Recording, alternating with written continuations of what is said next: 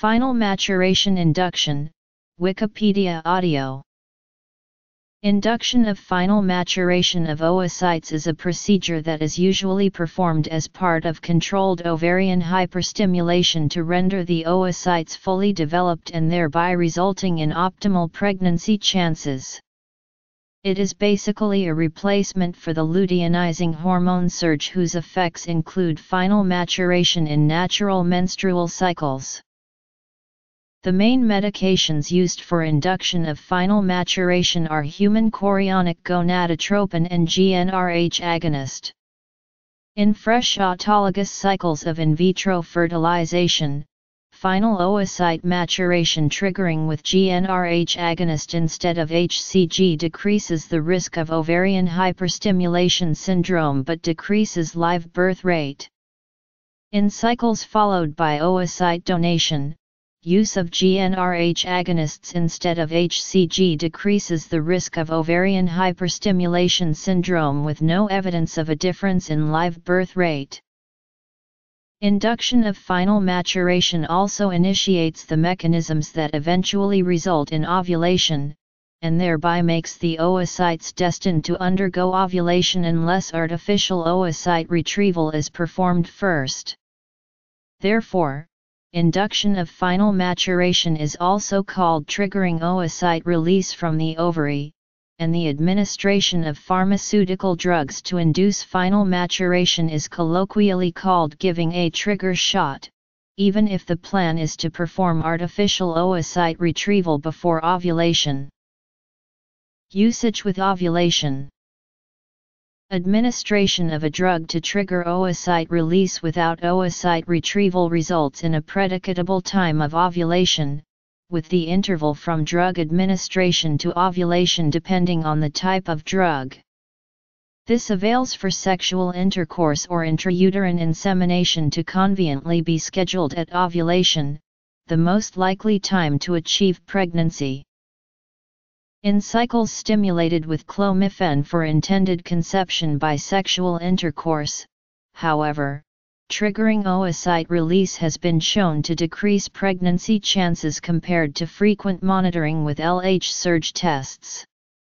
Therefore, in such cases, triggering oocyte release is best reserved for women who require IUI and in whom LH monitoring proves difficult or unreliable.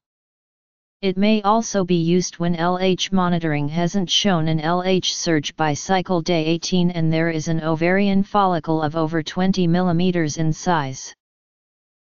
Human chorionic gonadotropin in a low dose, which may be injected after completed ovarian stimulation. Ovulation will occur between 38 and 40 hours after a single HCG injection. It is also used in vitro fertilization, where it makes the follicles perform their final maturation. A transvaginal oocyte retrieval is then performed at a time usually between 34 and 36 hours after HCG injection, that is, just prior to when the follicles would rupture. HCG injection confers a risk of ovarian hyperstimulation syndrome. Recombinant luteinizing hormone, recombinant HCG, and urine-derived HCG are equally effective in achieving final follicular maturation in IVF with regards to pregnancy rates and risk of ovarian hyperstimulation syndrome. Therefore, urine-derived HCG is regarded as the best choice for final oocyte maturation triggering in IVF due to availability and cost. GnRH agonist, which necessitates using a GnRH antagonist protocol for suppression of ovulation during ovarian hyperstimulation, because using GnRH agonist for that purpose as well inactivates the axis for which it is intended to work for final maturation induction. In vitro fertilization, induction of final maturation avails for egg retrieval when the eggs are fully mature. In IVF, final maturation induction is preceded by controlled ovarian hyperstimulation. It is suggested that there should be a size of ovarian follicles of at least 15 mm, and serum estradiol level of 0.49 mol/L before commencing final maturation induction. There are better prospects at a follicle size of 18 mm and serum estradiol level of 0.91 mol/L. Medications used for final maturation and/or release of oocytes include final maturation induction using GnRH agonist results in a substantial decrease in the risk of ovarian hyperstimulation syndrome. A Cochrane review estimated that using GnRH agonist instead of HCG in IVF decreases the risk of mild, moderate, or severe OHSS with an odds ratio of approximately 0.15. The review estimated that, for a woman with a 5% risk of mild, moderate, or severe OHSS with the use of HCG, the risk of OHSS with the use of a GnRH agonist would be between 0 and 2%. However, using GnRH agonist has a lower live birth rate than when using HCG in autologous oocyte transfers. A Cochrane review of autologous oocyte transfers estimated that GnRH agonist, compared to HCG, gives an odds ratio of pregnancy of approximately 0.47.